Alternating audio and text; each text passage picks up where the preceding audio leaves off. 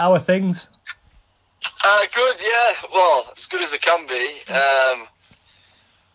Like you say, Gisborne Town have let me use their pitch to do my running on, which is good.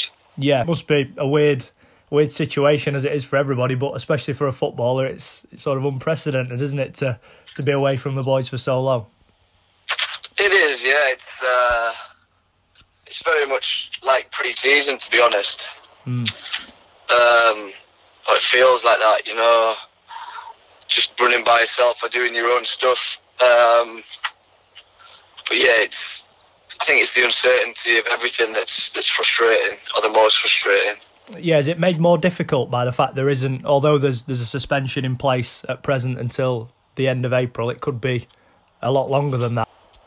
Yeah, like you say, there's no sort of definite answer or definite sort of date where we're starting back, which it is, like you say, something that in 21 years I've not experienced, and I can't imagine many people have. So I think that's the frustrating part. What's the message been from the manager? I'm guessing obviously the only real communication you can have as a group is via group chats and things like that. What's he said to the boys in terms of keeping them or their heads right for eventually coming back to play football? Just, I think, make sure that you abide by or listen to what you've been told, stay at home, stick to your programmes. You've been obviously given programmes that we can get on with and do them by yourself. But like you say, stay safe and make sure that your families are safe. And I think that's the biggest thing. I think football will resume and people will get back to normal. But for now, it's about making sure that you do everything that you need to make sure that everybody's as safe as they can be, really. How important is that, do you feel? I know all the fans are itching to get football back, and everyone involved in football wants to see it back sooner rather than later, but sport has to take a backward step, doesn't it, when things like this happen? I think so. I think it is difficult, but at the same time there's more important things that are going on, and like myself, I've got 3 kids that I have to take care of and make sure that they're safe. And like you say, my mum, my dad, my grandma, just make sure that everybody's at home. And like you say, next 2 or 3 weeks are massive. Once that's done, then we'll probably know more about where we're at, and I can imagine that things will start getting back to normal sooner rather than later. And in the scheme of things, it's not a very long time, but it seems an eternity right now. But yeah, we'll be back to normal, as like you say, as soon as possible. And I think a lot of people have said that the sacrifice is being made for people to stop in and watch TV isn't that difficult, as you touched on there, compared to when the wars were on and things like that. People aren't having to go out to fight, they're having to stay indoors and watch TV. Yeah, and at the same time, it's not just staying indoors and watching TV. On a nice day like today, you can go out in the garden and potter about, and like, it's not like you're confined to the inside of your house. It's just don't go out and mingle with people and spread the virus. So I just think, like you say, if everyone abides by the rules and everybody sort of stays and looks after their own little part, then, or plays their own little part in it, then everybody will be fine and we'll be back to normal before you know it. Is your wife a nurse as well? Is that right? Yeah, she is. Yeah, she's worked 2-3 days this week,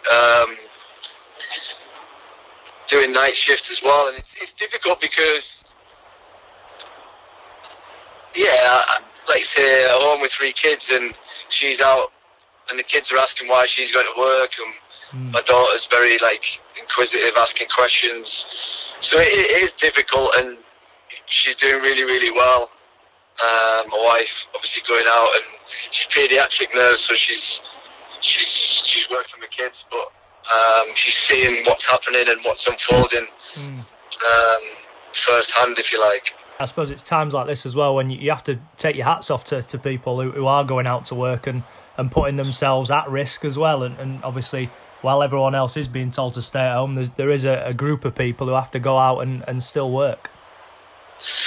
Yeah, and like you say, they're the heroes. They're the true heroes that go out and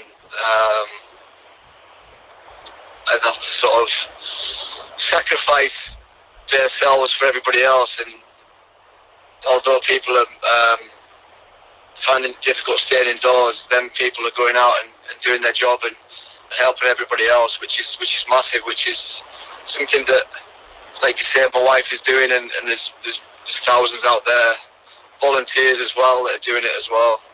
Yeah, I know obviously how important the time with the kids is for you. What has this time done for you in terms of spending that time with them? It's rare for a footballer, especially for yourself, obviously travelling down the A1 most mornings, to have this time with the kids. It's rare, and it's something that I suppose you can take a positive from it, that you get to spend that time with them.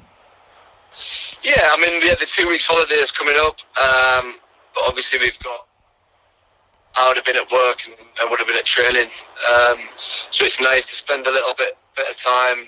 You tend to see a little bit of their characters come out, especially with my daughter. Mm-hmm. 2 lads are out in the garden kicking the ball about, and it's difficult for them and it's strange for them. It's something that, like you say, they'll probably never experience again, but they're asking questions, so it's important as a father that I'm there, that I'm supporting them, that I'm answering them as best as I can, and I'm making them feel calm and that everything's going to be all right.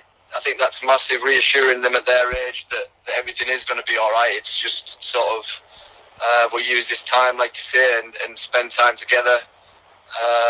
And yeah, it's enjoyable. As much as it's frustrating and difficult, it is enjoyable spending time with the kids at home, because, like you say, it's something that I wouldn't normally be doing. Have you had to play the role of teacher then, with all the work they've been sent home with from school? Oh my God, I'm the worst teacher because, yeah, like you said, when my wife's working, I'm trying to I'm in the garden doing sports with them rather than teaching them how to do maths and English. But they're really good. They crack on themselves. They know what they need to do. They've obviously got all their work on the internet and the homeschooling stuff, so they are good and they do crack on. My daughter obviously have to help out, but my 2 sons are sort of 12 and 13 nearly, so yeah, they've got plenty of time to do it, so yeah, they are good. On the flip side, I know you mentioned earlier parents and grandparents. How important is modern technology in this day and age? You can call and FaceTime and things like that to people that you necessarily can't go and see. Yeah, it's massive. I think my grandma hasn't got that. She's 85, and yeah, she's not up to speed with FaceTiming. But yeah, it's important that we call and we speak to her, and same with my mum and dad, which we've done every day. And even the people around us that live close to us, speaking to them as well, from a distance, making sure that they're all right. Obviously, if we go to the shop, making sure that there's anything that we need to get so they don't have to go and come out of the house. I think it's important that we sort of locally help each other out. With the things that are in place at the minute, do you think that obviously the big realisation needs to be that although you're giving up and sacrificing not seeing loved ones or some loved ones for maybe a couple of months or 3 months, if it comes to that in the long run, the sacrifice is going to be well worth it? Yeah, I think it's like anything, like what we said at the beginning, nobody knows how long this is going to go on for. Like you said, been told to stay indoors for 3 months, especially the older generation. So it will be sort of reassuring that we can get out and we can see them at some point. But like you say, I think my dad has obviously visited my grandma, and I think he said he sat in the garden while she sat in the house, and they had a chat and they spoke. And like you say, I think that's hugely important that we don't isolate them totally, and we'll be looking forward to when we can go around and have tea and have dinner together. For yourself as well, how big a role of Rob and Walsh you had in organising the programmes for not just you but the rest of the squad, and keeping you ticking over, and whatever you can do, doing it to the max? Yeah, really good. I think that it's hugely important that although we take this seriously, we stay fit and we stay healthy, because, like you say, we'll be back shortly. We'll be back, or we could be back in the next 4 or 5 weeks. So we've got to be ticking over, and the programmes that we've been given are sort of quite straightforward. We can get out and do them, and we report back to Rob. We can send over what we're doing, so he has evidence of everybody doing it, if you like. But I think it's more than that. I think it's just making sure that the majority of the team is fit when we come back, and there's no injuries when we do start back. You mentioned it being like pre-season. You have to take that responsibility on yourself, don't you? There's only so much trust Rob and Walsh can put into you before you can do it for yourself. I think as a professional athlete, footballer, that you need that self-discipline anyway. Like, the majority of the people, or the majority of the lads that are in the squad, in the team at Doncaster, they are self-disciplined. They will do it. They don't need a sort of somebody there watching them.